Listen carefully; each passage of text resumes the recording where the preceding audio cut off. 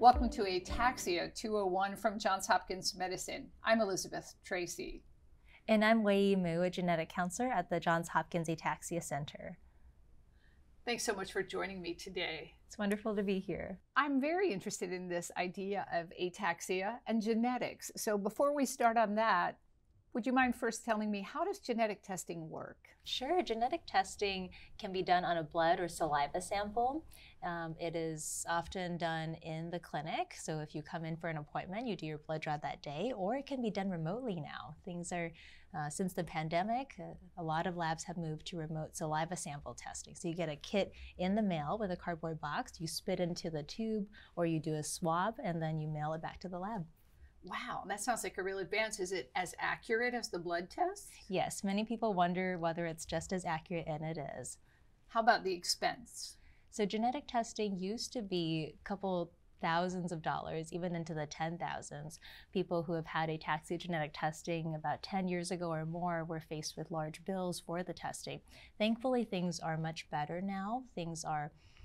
More labs have come on the market now, lowering the price. So genetic testing can still be costly, but it's usually on the order of a couple hundreds of dollars to the low thousands, and many insurances are covering genetic testing now. Good news.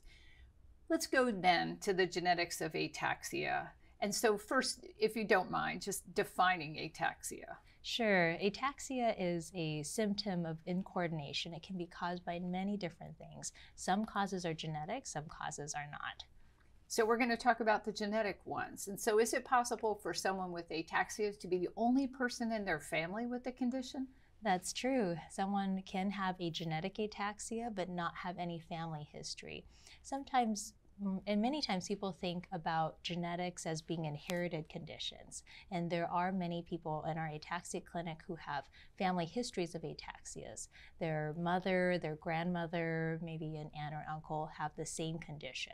In these families, it's more obviously genetic. But we also have many people who are found to have a genetic cause for their ataxia, where they're the first person in their family to have ataxia. And I always get the question of, how could it be genetic? It seems like no one else in my family has it. And in these situations, it's often because there's a new genetic change that has happened in the person who has the ataxia, or it's a combination of genetic factors that were sort of like hidden in the parents, but passed down to the person who has it. How many different types of genetic ataxia are there? So right now there are more than 50 genetic ataxias that are named spinal cerebellar ataxia. However, there are even more genes, hundreds of genes, for which ataxia is a symptom of that underlying genetic condition. So there are many, many genes now, and more genetic tests that are available to try to detect those genetic ataxias. So does this mean that somebody who presents with ataxia should undergo genetic testing? What usually happens is that when someone has ataxia, their neurologist makes a determination of first what tests they should go through initially, and they will evaluate for non-genetic causes of ataxia, especially causes that are treatable and actionable. And either after that first round of testing, or if there's an obvious family history of ataxia, then that person with ataxia gets referred for genetic counseling. So I do see people who don't clearly have a genetic ataxia, but we're trying to assess whether it's genetic, just to make sure we're not missing any potential identifiable causes for their ataxia. And what are the pros and cons of being genetically tested? Yeah, there are many pros and cons of genetic testing, and every person can make a decision for themselves whether that makes sense for them to be tested at that time. Some of the pros of going through genetic testing include getting a more specific diagnosis for your ataxia.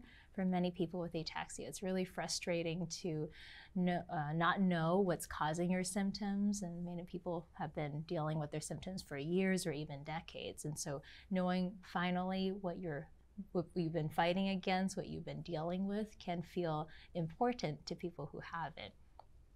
For a small percentage of people, there can be treatments that are different based on whether they have a genetic ataxia. Some genes that cause ataxia respond better to certain categories of medications. And there are other symptoms that go along with certain genetic ataxias that the doctors, the neurologists can monitor for. For example, there's some genetic ataxias that can cause vision issues or heart issues that may need to be monitored over time. Oh, I can definitely see why it would be important to know that. I imagine that people who are diagnosed with a genetic ataxia are probably very concerned about their children. Absolutely, and that's one of the potential cons of the testing. It can be a pro depending on how your family works, how you communicate, what's important to you. But for some families, one of the hardest things is telling your children that they might be at risk for the same thing you're dealing with. I want to be clear that not all genetic ataxias are passed down from parent to child. Some of them actually stay within one generation. So it depends on the gene. That's kind of good news, isn't it? Yes. Yeah. And many people with ataxia wish that it just stays with them and that no one else has to experience that. What does it mean if a genetic test is negative? So genetic testing sometimes, or actually in the majority of times, is negative, meaning that we didn't find any answers in this round of genetic testing. When we do ataxia genetic testing, we often do 1 or 2 genetic tests to capture all the possible genes that could cause ataxia in that person. When all of the testing is normal, we tell people that we don't know for sure that it is a genetic ataxia, but we can't rule out the fact that it's genetic because not all genes for ataxia have been discovered yet. So actually in 1993 is when the first gene for ataxia was discovered. And that was a collaboration of neurology plus families with ataxias. And since 1993 up through now, 20 or so more years, there are hundreds of genes learned about for ataxia. And the pace of learning new genes is picking up. So new genes get found every year, and some of those genes relate to ataxia. So if your testing is normal, it doesn't mean that it's not genetic. It just means we haven't quite found the answer yet. Talk to me about genetic counseling. What exactly is that? That's your role. Yes, as a genetic counselor, my role is to provide education for families about the genetics of ataxia, and more specifically to answer questions for them about, is this genetic? How can I get genetic testing done? I provide coordination for the logistics of the genetic testing, and I help explain the results to people and their families. And I am the person who deals with the family communication aspect. How do I tell my relatives? Should I tell my relatives about my genetic diagnosis? Are they at risk? What should they do? Genetic counseling is a process of making genetic information relevant to the people that are affected by it, and also to help them adapt to and live with the genetic condition. How can people go about getting genetic counseling if they think they need it? Genetic counseling is available at our Ataxia Center through myself and other genetic counselors.